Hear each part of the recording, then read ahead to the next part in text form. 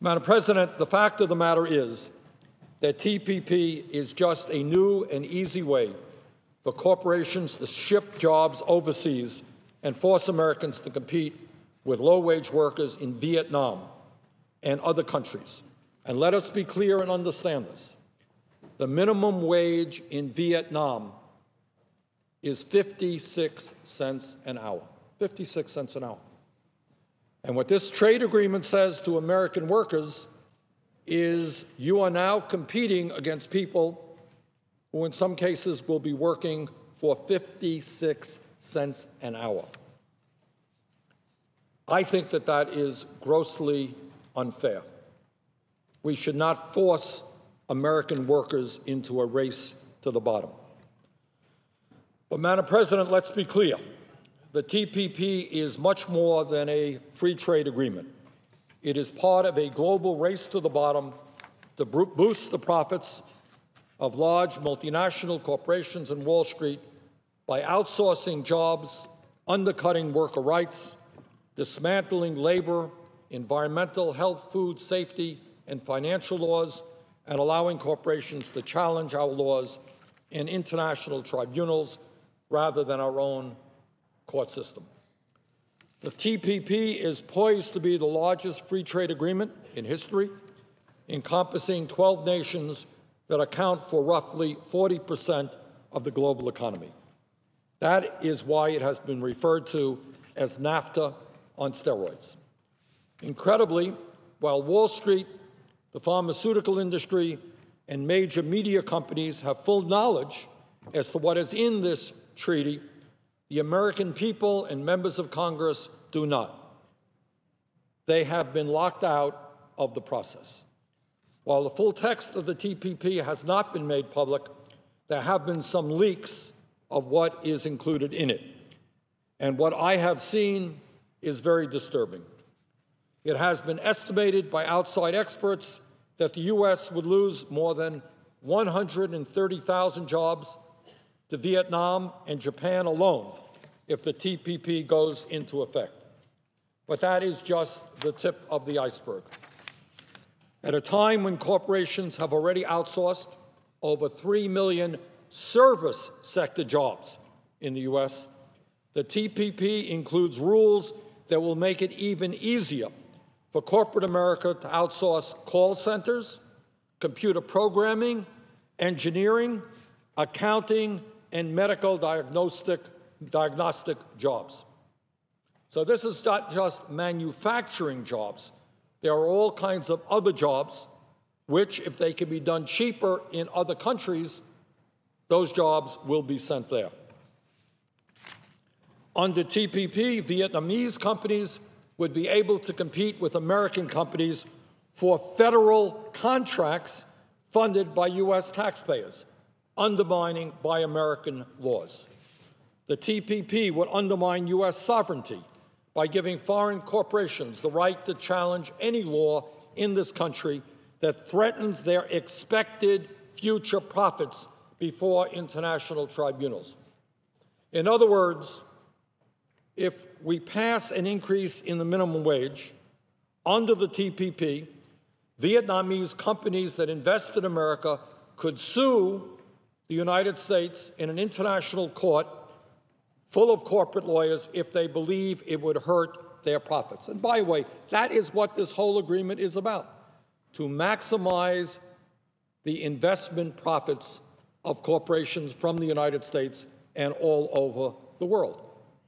And if localities, local governments, state governments, federal governments stand up and say, you know what, we want to protect health, we want to protect the environment, and if that impinges on the future profits of a corporation, they in fact can take legal action against that local, state, or federal entity.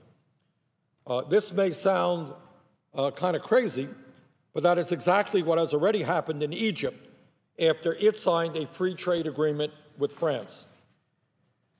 In 2012, a French utility company sued Egypt in an international tribunal. They sued them for 82 million euros. And what was Egypt's crime? What were they being sued for? They were being sued because they had increased their minimum wage, among other things. And the French company saw raising the minimum wage for Egyptian workers, which is very, very low, was an impingement on their ability to make profits. Further, big pharmaceutical companies, these large pharmaceutical companies, are working hard to ensure that the TPP extends the monopolies for their prescription drugs by extending patents that already can last for 20 years or more. Doctors Without Borders, which is a heroic organization of doctors who go to some of the most difficult, the poorest, the most dangerous parts of this world to treat people who desperately need medical care. Very brave people. They have written, and I quote, "The TPP agreement is on track to become the most harmful trade pact ever for access to medicines in developing countries," end of quote. In other words, what the big pharmaceutical industry wants is for countries all over the world to have to pay top dollar for prescription drugs. They want to be able to maintain their patents for as long as possible and prevent those drugs going generic where the prices would be significantly lower. The problem is, in poor countries, people cannot pay a whole lot of money for their prescription drugs. So if this agreement goes through and the pharmaceutical industry can force poor countries to pay high prices for prescription drugs, it means that people will suffer and people will die. Madam President, I think after one disastrous trade agreement after another, it is time for the American people and their elected officials to reassess how we do trade in America. It is time to say that we need trade agreements that work for working people in this country and not just trade agreements that work for the CEOs of large multinational corporations. It is time to say to corporate America, if you want us to purchase your products, it's time you started manufacturing those products here in the United States and not in low-wage countries all over the world.